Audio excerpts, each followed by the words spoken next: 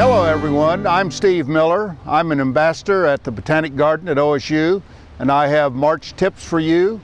Let me begin with the garden and flower area.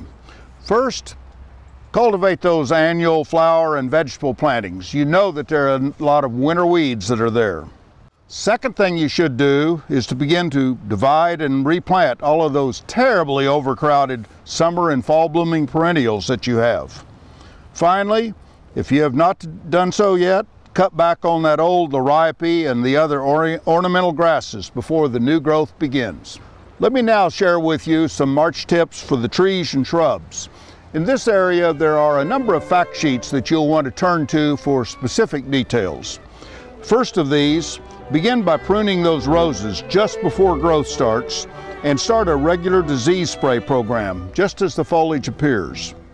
Secondly, prune those spring flowering plants immediately following their bloom period. Don't forget that.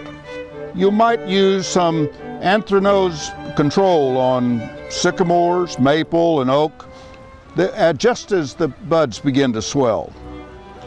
Diplopia pine tip blight control on pines begins at blood swell. Be ready to spray that as well. Chemical and physical controls of galls, or the swellings on stems of trees, should begin now as well.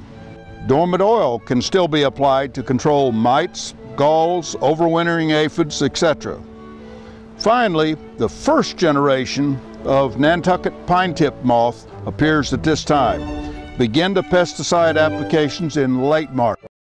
Let's turn to that turf. Broadleaf weeds can easily be controlled in the cool season lawns at this time with post-emergent broadleaf herbicides. You might want to apply pre-emergent crabgrass control chemicals to cool and warm season turf grasses. Heed those labels cautions when using any of these weed killers near the root zone of your desirable plantings.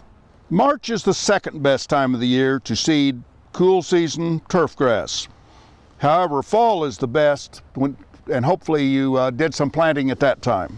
Cool season grasses such as bluegrass, fescue, and ryegrass may be fertilized now with that first application of the season. Usually 4 applications of fertilizers are required per year in March, May, October, and November.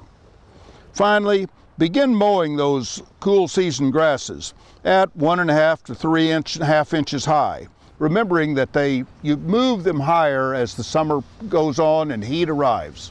I hope you find these March tips helpful. They will lead you into a much nicer spring and summer and into the fall if you get started on all of them now.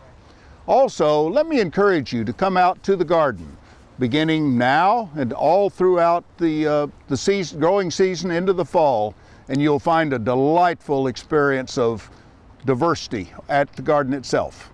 Thank you.